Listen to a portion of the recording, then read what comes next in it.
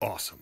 Hola, ¿qué tal, mis amigos? Or hello, fellow Lego people. My name is Aaron, and I was in Spanish mode there for a second. Why? Because I found a really cool Cuban modular cafe MOC by Brickative on Rebrickable. So I love modular buildings, as you probably know, and most Lego modulars are in kind of this European laid-back color scheme. So when I saw this really vibrant Cuban cafe by Brickative on Rebrickable, I'm like, I need these instructions right now. So I bought the instructions. I didn't have the money to farm all of the actual Lego parts needed, so I found this imitation or boot Lego set online, and it was really well done. It came with numbered bags and a printed instruction booklet and minifigures, which we'll get to later.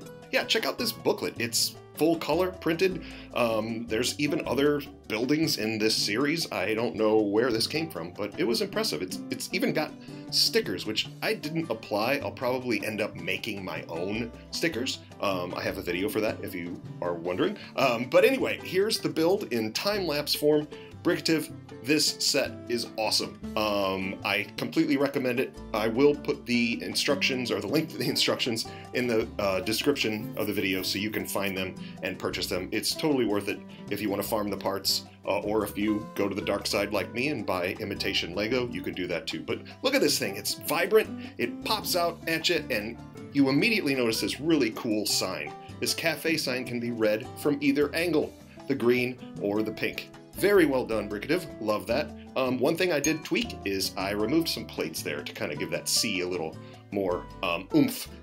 This sign did move a little too much for my taste, so I swapped out this pin with a stud, and it kind of keeps that sign from moving around if you move your building around. Another change I made was I thought this palm tree and the trash can were a little too close to the wall, and they didn't give me the right parts to make Brickative's like Cuban shirt guy there, so I made my own mural with a palm tree and a sun, and I moved the actual palm tree and the trash can out towards the street a little bit. So without any further ado, let's take a look at the building itself. On the left, you see that orange section is the apartment building, and the yellow section is this beautiful cafe with these arches outside on the patio. You get some lights hanging down there, and the apartment is a little cramped, but that's okay.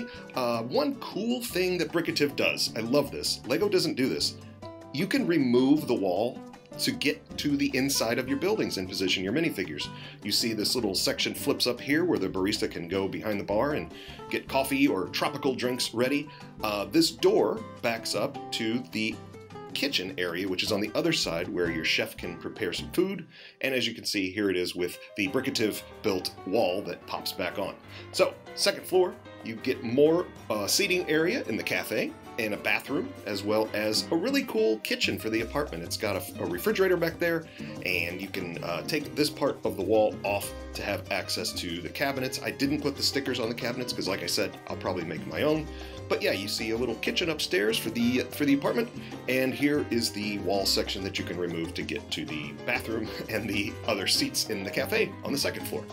Finally, top floor, you get your last floor of the apartment and a cool patio. The apartment, you get to it by taking the roof off first, and then that brick-built wall where you get this antique television and coffee table and a vintage red sofa. Very, very cool part usage by Brickative. Love it. Here's the outdoor section where you can hang your towels up and your clothes. So let's talk minifigures. This set came with minifigures. Usually these counterfeit Lego sets don't, but these had arms that moved in any position. They were a little creepy for my taste, so I went to my local minifig store and bought my own minifigures and made some characters. I figured these are kind of the old Cuban couple that's lived here for years, and this is their favorite coffee house to go to. There's your barista there serving you up some drinks, and here's the grizzled old chef making eggs in the kitchen for you if you're hungry at breakfast time.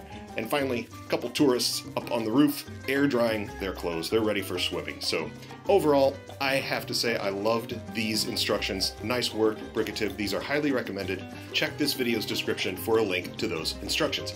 I want more, and thankfully, Brickative has provided more. Look at this. It's a Cuban hotel, so come back next time for a review of that set. I hope you enjoyed this video. Thank you for watching. Come back, like, comment, subscribe, and as always, keep on building.